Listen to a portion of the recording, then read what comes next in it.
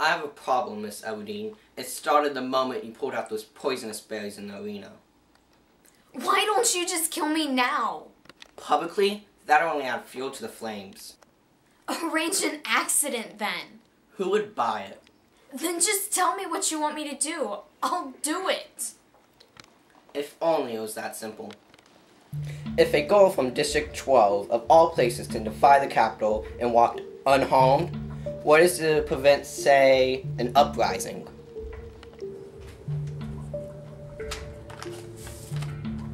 On the 75th anniversary, as a reminder to the rebels that even the strongest among them cannot overcome the power of the Capitol, the male and female tributes will be reaped from their existing pool of victors. Happy Hunger Games, everyone, and may the odds be ever in your favor. Now, ladies first.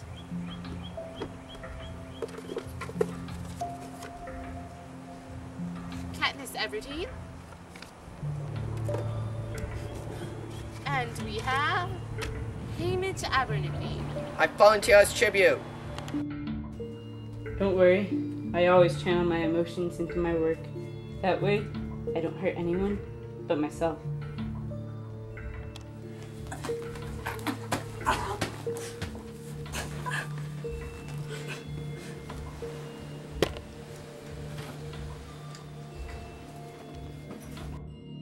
Well, surely even a brave time is better than no time. I don't think I'd choose season if it weren't for the baby.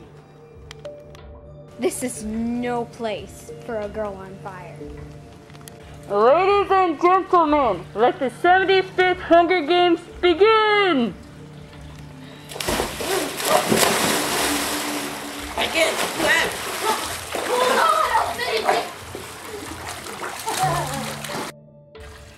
Poor Finnick. Is this the first time in your life you haven't ever looked pretty? It must be. The sensation's completely new. How have you dealt with it all these years? Just avoid mirrors. You'll forget about it eventually. Not if I keep looking at you. Tick. Tock. Hickory. Dickory. Dock. Math. Cock. One. Mouse went down. Hickory. Dickory. Tock. Hick. Tock.